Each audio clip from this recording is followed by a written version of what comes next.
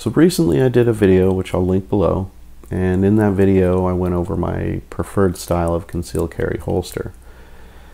In the end, I had to make the decision to go ahead and retire that Spider concealment appendix rig because they just don't have an option for weapon mounted light for my M&P. So I set out to find something new, something that's full of value, something that's high quality, and something that will still allow me to use my weapon mounted light. What I found was Phlsters Floodlight. Now, this isn't my usual concealed carry configuration, so it is taking a little bit of getting used to. But it's got some interesting options that most other light-bearing holsters don't have. Here it is, Phlsters Floodlight. It's actually really well constructed, really tough built. Now, it came with a couple of soft loops, which I'm not a big fan of. So, in the package, it came with the soft loops and the belt clips. These belt clips actually came off of a different holster. The ones that came with the Floodlight, I wasn't a big fan of them. The hooks on the back are a little too aggressive, and when it comes to getting the holster on and off, they seem to kind of get stuck a little bit. They didn't want to come out the way that they're supposed to. So I swapped out for these, and everything's been fine ever since. Now, if you'll notice, it does have a claw attached on this side. Inside of the package, it comes with a secondary claw, so that depending on height, I don't know how well that's going to show up, but depending on height, you can swap out from this one to this one. It's a really simple Phillips head screw. Pull that out, replace the claw, and you're good to go. One of the things I find really interesting about this holster is it really is truly ambidextrous. So right now it's set up for right-handed. If you are left-handed, all you've got to do is pull these screws out, flip it over, put everything back together, and you're good for left-handed shooting. The biggest reason to try this holster, the thing that really makes it packed with value, is its one-size-fits-all design. What you're going to do is you're going to order it based on your weapon light. So if you're using a Streamlight, you order the Streamlight version. If you're using a Surefire, you order the Surefire version. What's cool is that the holster actually indexes to the light instead of the gun. The gun side is fairly generic, oversized. So as long as you're running the right light for the holster, you can switch that light between any gun that you own, and chances are it's going to fit. So the reason this holster is capable of fitting just about any gun that's out there is that, number one, it's a generic design as far as the opening for the gun goes. Number two, your retention is all within the light area. So you've got your adjustable retention here on the light side, and then on this side where the gun sits, Phlsters went ahead and installed a piece of shock cord with some washers. Now, if you've got an unusually thick gun that doesn't fit in the holster, that's what she said, you can go ahead and pull these through, which gives it a lot more room. At this point, my M&P is no longer going to fit. It will, but like a hot dog down a hallway, it's going to slip and slide all over the place. In order to tighten up the retention on the gun side, I'm simply going to pull this shock cord with the washer up through this loop. The washer holds it in place. Excuse this crappy camera angle.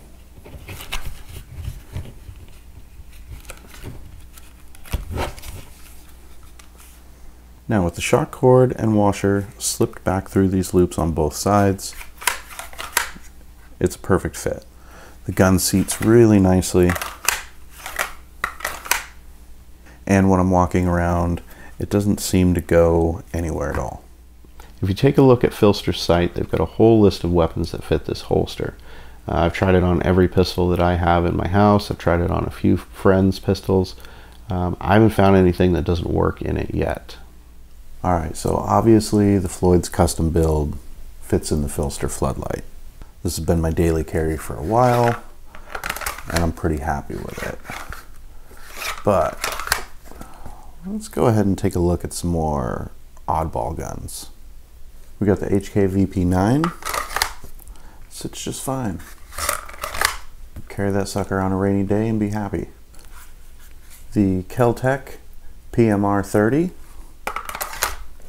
Yep, once again, good to go.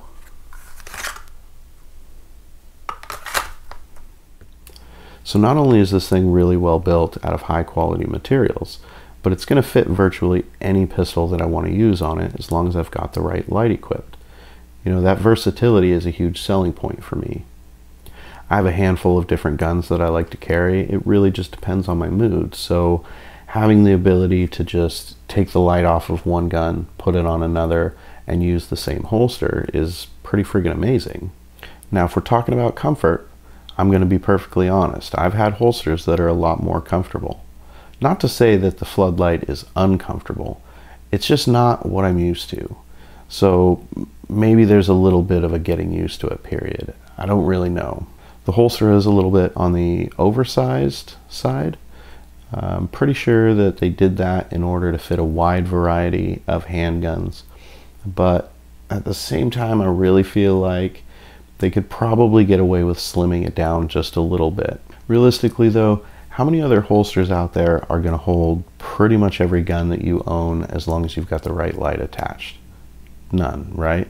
So the real question is concealability. Even though the Floodlight feels like it's a little on the bulky side, it actually doesn't carry too bad.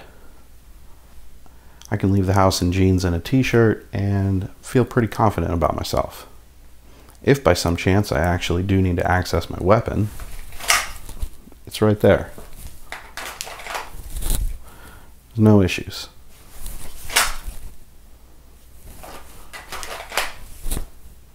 Because I live in Washington, chances are when I leave the house it's probably going to rain. So I'm always wearing an overcoat of some sort. If by chance I need my weapon, my concealed garment's no big deal.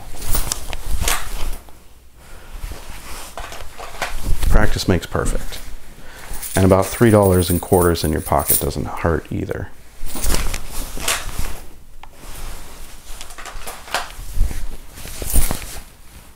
Alright, so bottom line is, if you're carrying a pistol that has a weapon mounted light, you know that this thing is more bulky than it is without it. That's kind of something that you signed up for when you decided to put a light on it. There's nothing wrong with that. It's just, you got to get used to having a bulkier gun. That being said, your holster is always going to be just a little bit more bulky if you've got a light attached. Yeah, I can get a holster that's made for every gun that's in my safe that has a light attached to it. But how many holsters is that? How much money is going to be invested into holsters by the time I'm ready to carry every gun that I want to carry? And what if I get the newest version of whatever gun or brand is out there and holster companies aren't quite making a holster for it yet? I mean, it just seems easier to slap a weapon mounted light to it and use the Floodlight. I've already got a whole drawer full of old holsters I don't use anymore. I mean, that's a crap ton of money I spent there just to collect dust. So if you're that person that likes to rotate through your firearms for concealed carry use, this holster definitely will work for you. You know, if you're buying something like the new IWI Masada that doesn't have any holsters out for it yet, that's going to work for you. If you have some weird random gun that nobody else is making holsters for, you might as well get a Floodlight and call it good. So I'll leave a link below to my website. I have all the info for the Phlster Floodlight down there. Go ahead and check it out and see if it's for you. So far I'm really loving it. It might be something for you as well.